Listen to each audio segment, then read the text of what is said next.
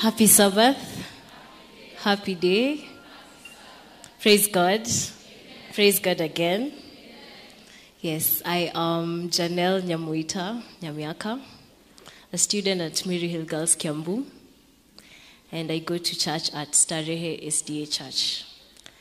I am very privileged to be here today, and I thank God for this opportunity. And I thank Pastor for allowing me to speak here today. And it is my prayer that as I speak, someone may leave this place with something and I may touch someone's heart. Let us pray. Mighty everlasting Father in heaven, we come before your throne of mercy and we say thank you. Lord, I ask that as I'm going to speak, give me the confidence to talk to your people and may they learn from me. It's my prayer in Jesus' name. Amen. I have been told this whole pulpit is mine. I will use it to my fullest. Yes. So, as a kid, growing up in the children ministry, I used to sing a song that tells me, with Jesus in the vessel, we can smile at the storm. Smile at the storm. Smile at the storm. With Jesus in the vessel, we can smile at the storm. As we are sailing home. Thank you. And then I grew up, kidogo, at around 10 years. I had a song that tells me, till the storm passes over, till the thunder sounds no more, till the clouds roll forever from the sky,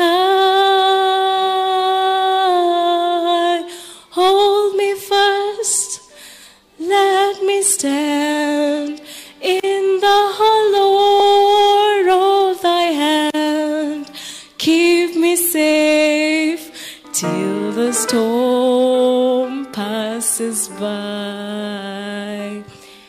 And then, after that, like 2 years later, I was around 10. Then 2 years later, I came across a song that tells me that I didn't know how much he loves me until I passed through that storm and looked back.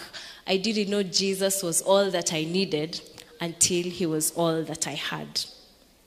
I will use stories to give examples so that the children can also relate to my sermon. Yes, so that when they go home and their mom is like, what did you learn in church? They're like, okay, Jannel said this. Yes. So I have a mother. I think she's somewhere in the congregation. And my mom taught us how to bake at around 10, 9. And it was a very exciting thing, you know, I can bake. It's an achievement. And I have a brother who could come together. And after 1 week of knowing that we can now bake alone, it was so exciting. And we will go and bake anytime we want. But with time, it got, I don't know, tiresome. We got lazy. It didn't make any sense anymore. It became a norm. Baking is a normal thing. And that is how Christianity is. When you are a fresh Christian, you're very excited about the word. You're very excited of doing great things out here. You're very excited of spreading the word of God. But if you don't have Christ, with time, you tend to get tired. You tend to fall. You tend to go through those storms without Christ and you stumble. You tend to go through trials that make you want to give up in life. Yes. So I will officially start my sermon. The theme of today is get involved. Get involved. And my topic is Jesus in the mix. The theme is get involved and my topic is Jesus in the mix. Our reading of today was from the book of Job, chapter 1 and verse 8. And the Bible says, and the Lord said to Satan, have you considered my manservant Job? There is none like him on earth, and blameless and upright man who fears God and turns away from evil. I am going to use 3 characters from the Bible. That is Job, Daniel, and Jesus himself. As a Christian, I will not lie, being a Christian without Jesus is very hard. My mom taught me how to bake. I told you that my mom taught me how to bake. And as she tells you, you put eggs, you put flour, you put this, you put that. Without flour, you can't have that cake. Am I right? Yes. Bila hiyo unga, huwezi tengeneza hiyo keki. And that's the thing. As a Christian without Christ, you will not be perfect. You will not have the confidence to do his word. You will not have the confidence to go encourage and talk to people about the work of God. And that is why I really admire Daniel in the Bible. I was once in charge of Voice of Prophecy at school, and we used to go through the book of Daniel, and Bob used to guide us every day. And one day he came and he prayed and said, God, help us not to be obese Christians. And I was wondering, what is Bob telling God? Help us not to be obese Christians. And at the end of the prayer, he said, learn not to be an obese Christian, whereby you just eat the word and keep it to yourself. The Bible in Matthew chapter 28, verse 19, the first part before that comma, Christ tells us, go and make disciples in my name. It is a command and not a request. He's telling you, my daughter, my son, go and make disciples in my name. And he's giving you the confidence. And my question is, why don't you want to get involved? Why don't you want to be in the ministry of Christ? I tend to understand that people will say, okay, most teenagers, if I'm not wrong, say that mimi nitaokoka nikishazeeka kidogo. Unajua nikishamaliza high school nimepata raha za maisha, nitaanza kuokoka. Kwa sababu you have that fear of I will lose friends, I will get embarrassed, I will go through many things that I am not ready to go through. I will face trials that I am not confident enough to face. But 1 Corinthians chapter 10 verse 13, the Bible tells us that God cannot give you a temptation that he knows you're not able to handle. You're afraid of the embarrassment. Romans chapter 10 verse 11, God tells you that nobody who believes in the Lord shall be put to shame. Be confident enough. Get involved in the work of Christ. People will say that being involved in the work of Christ is all a matter of the three angels' messages and telling people that Revelation says, fear God and give him glory for the hour of judgment has come, or telling people that fallen is Babylon the Great. It's not a matter of telling people the three angels' messages. Yes, you're an Adventist, spread the message. But that one verse, singing to someone that one hymn, or inviting someone to church on that one Sabbath can make a great difference, can make an impact in someone's life. Walk with the armor of Christ in you. Ephesians chapter 6 tells us to walk with the armor of Christ. Like, walk with Christ's logo on you. The same way I am a student at MaryHill, you can read my badge written, MaryHill Girls. It's the same way you as a Christian, you as a child of God, should be confident enough to wear that armor of Christ and be like, I am a child of God. Be confident enough to walk in God's way. Let us look at Job. I told you we're going to talk about three characters: Job, Daniel, then Jesus. Job was a man after God's own heart. Job was a very wealthy man. By wealthy, I mean very wealthy. He had everything. I mean, he had children, he had flock and everything. But one day, the devil was like, you know what, let me go tempt someone. And God asks him, what are you doing? And then the devil is like, I don't really have someone to tempt. And God asks him, have you tried my manservant Job? And Job goes through trials and he loses everything. And his wife and friends come and tell him, you know what, Job? Okay, God gave you these things and he has taken them away from you. Just curse God and let go. Curse God and let go of all this. But Job stands up to Christ. Job stands up and tells them, no, it is God who gave me this life. He will take it away from me. And he stands for Christ up to the end. And at the end of it all, God comes and adds him more than he had before. Well, that is what being a Christian is. You will face through these trials. It's not that there is not a reward.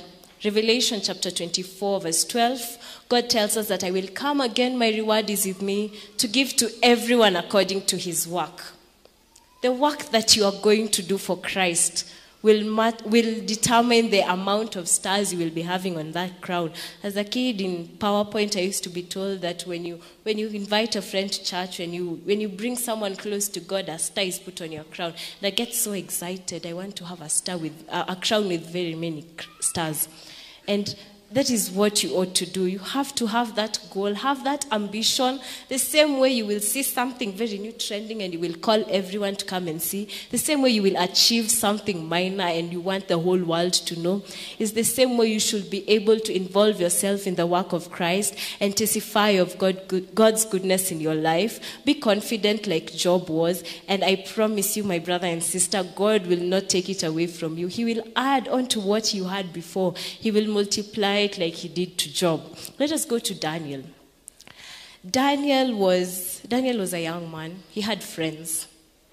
And him and his friends went through a lot of things. They changed their names. They were told to worship the idols. They went through all these things. But they were even told to, they were given food, a whole table of meat and everything. And they said they wanted veggies and all that stuff. And they took water. And at the end of it all, things were 7 times hotter, but they were 10 times better. And it was through Christ that they were 10 times better. For Daniel to go to his window every day and pray 3 times a day, for him to refuse to bow down to an idol and stay in the den of lions, it was through God's grace. It's because he had Jesus in the mix. It's because he had God in him. It's because he asked for God's guidance and because he had an intention in his mind that he was going to work for God. It is up to you as a Christian to have that intention in your mind that you're going to work for Christ. You're going to work for God, and you ask him to guide you and you talk to him. And don't be embarrassed about him, because when you fight for him, he will fight for you. Isaiah chapter 43 verse 4 tells you that, "For you are precious and loved before my eyes. I will give men in exchange for you and humans in exchange for your life." And that is what God is willing to do. You're willing to spread his word. He's willing to fight for you. He tells us in Joshua chapter 1 verse 9, "Have I not commanded you? Be strong and of good courage." That is how you should be, strong and of good courage, and stand for Christ and stand for God, and do not be shaken. These temptations in life are very great. They are very big. And you will go through very many things. You will lose friends. You will lose family maybe. I don't know. But one thing is that if you stand for Christ, he will be there for you. And if you also decide not to work for him, he will humble you. He will bring you down and tell you, "You know what, my daughter? You know what, my son? You have to work for me." He will humble you. Let us look at King Jezebel. King Jezebel was during the time of, the King Darius. King Darius was during the time of Daniel. And in Daniel chapter 4 verse 35 is when we see God humble the kings of Israel. That was King Nebuchadnezzar, who went to eat grass.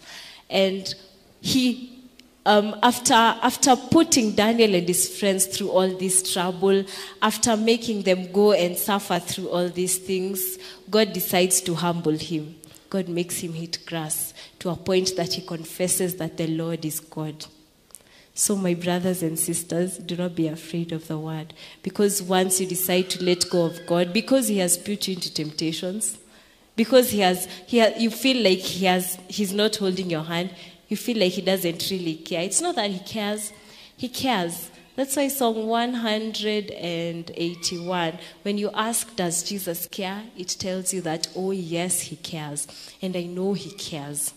And make it visible. Be proud to be a Christian. Be proud to get involved. Be proud to work for him. Have him in the mix. And make it visible that he lives. And that's why I chose Song 251. Make him live in your heart. He lives, Christ Jesus lives today. He walks with me and he talks with me along life's narrow way. He lives, salvation to impart. You ask me how I know he lives.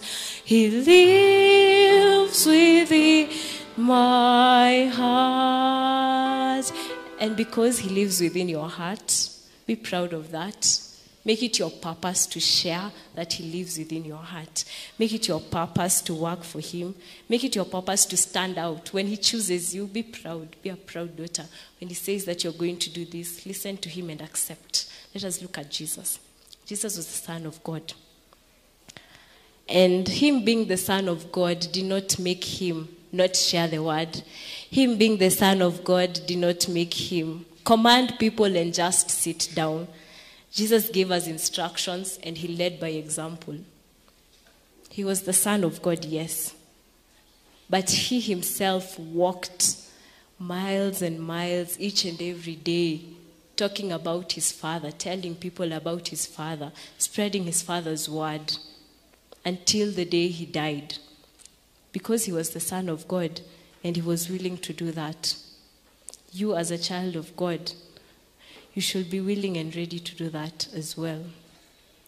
Because even Jesus himself faced trials. Even Jesus himself went through all these things that you feel as if God is not standing by your side. But leave your cup to God and ask him today. Tell him, Father, I need your help. Father, I need your grace. I need you to walk with me through this journey. I'd like to appreciate all those who have sacrificed to be baptized. Baptism is a great decision, but it's a very big decision. You will be baptized day one. You're very happy and confident about yourself. You wake up that morning. Remember that your Pathfinder, the Lord, tells you that you should keep the morning watch and you will read your Bible, do your devotion that morning. But with time, you will feel like it's getting tiresome. If you don't have Jesus in that mix, if he's not in that combination, it's going to be tough. Satan will take every opportunity, every little opportunity that he gets. If it's Vespers that you want to attend and you are done with high school, he will ensure that a friend has a party. He will ensure that something comes your way and blocks you. Being baptized requires a lot of confidence, and that is what you have done today. You have shown your confidence. And even as you decide to accept Christ today, it is my prayer that as you work for him, you may have that strength. You may ask him to guide you in everything that you do before you lose yourself, because losing yourself is very easy, and that will make Satan happy, and it will make Jesus sad. And I don't think God will be happy if he loses you after you have offered yourself to him. So it is my prayer that every day you ask God for his grace, you ask God for his power.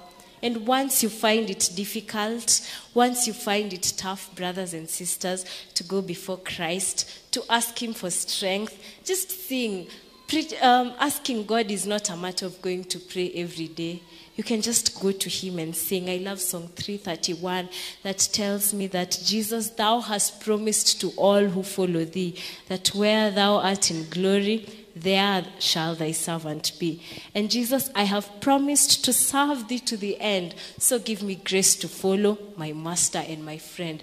And following your master and your friend requires his grace. That is why that third stanza tells you that, God, give me grace to follow my master and my friend. When it gets tough, go to him and ask him to give you grace to follow him as your master and your friend. And it is my prayer this day, it is my request that you may be proud to work for your master and your friend. You may be proud to walk with him each and every day, walk by his side and ask him to walk by your side.